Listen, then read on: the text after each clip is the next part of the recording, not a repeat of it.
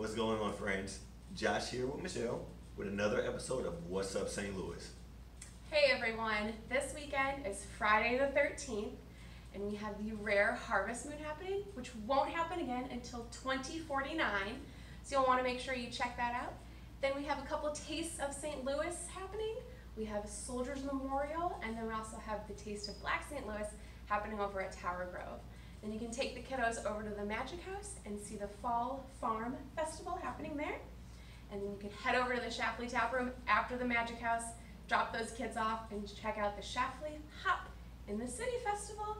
And wrapping up out in Eureka at Brookdale Farms, we have Cowboy in the Corn, Bulls, Bronx, and Barrels. Sounds fun. Yeah, what's happening next weekend? So yeah, next weekend we have the Great Forest Park Balloon Race. Oh, that sounds awesome. Yeah. Then we also have the Greater St. Louis Hispanic Festival at Soulard Market. Then at the Magic House again, we have Thomas and Friends, Explore the Rails. Love that blue engine. And then for all my foodies, we have the Bacon and Brunch Festival down at Ballpark Village. This is all making me so hungry. I know.